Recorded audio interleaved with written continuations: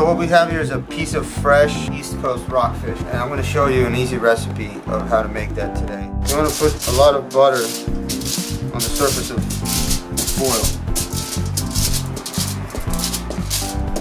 Then you're going to take your fish, put it down right where you greased the foil. Next, you want to butter the fish as well.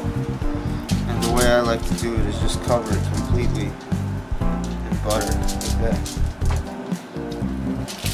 It's going to melt on the fish when you put it in the grill.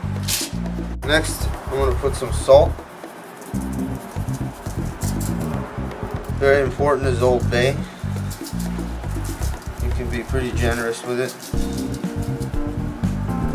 And last, we put a little bit of lemon juice on it.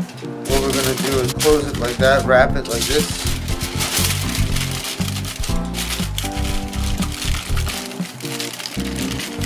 And we're going to cook it like that in the grill.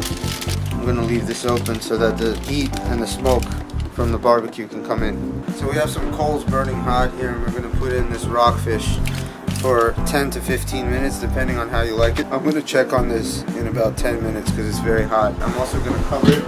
I'm going to have the vent open so that the air can come in and keep it hot. I don't want this to die out while it's cooking.